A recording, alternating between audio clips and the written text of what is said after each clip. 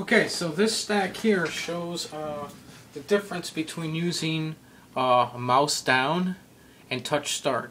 So the argument has been that the mouse message handlers work just as good as the touch handlers, and I disagree.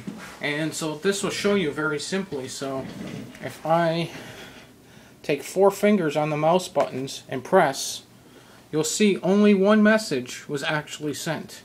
Now if I do the same thing for the touch, I got 3 messages. Should have been 4, but I'm not really pressing it right because I do have the camera sitting right here. So let me try this again.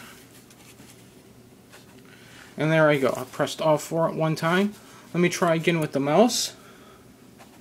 And only one message was sent. So you can press all 4 mouse down buttons, but only one message will be sent. While if you touch the touch start buttons, all 3 will be sent. So what is faster? What is more efficient? The touch messages. Touch down, or touch start, touch end, those ones all fire, all at the same time, multiple touches. You can touch as many times as you possibly want. All messages are sent at the exact same time. The mouse buttons, only one is sent at one time.